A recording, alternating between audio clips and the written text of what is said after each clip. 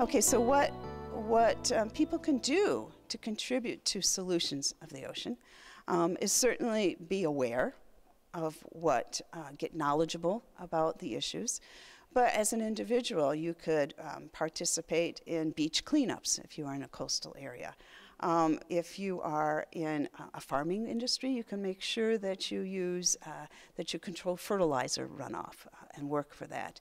You can work in your communities in terms of reducing pollution and runoff and having ground sewage not enter the ocean and rivers and oceans. Remember that things that end up in our rivers often end up in the ocean. And so even those who live inland need to be careful about how runoff enters the rivers. Not only does it contaminate the rivers, but potentially how it can contaminate the ocean.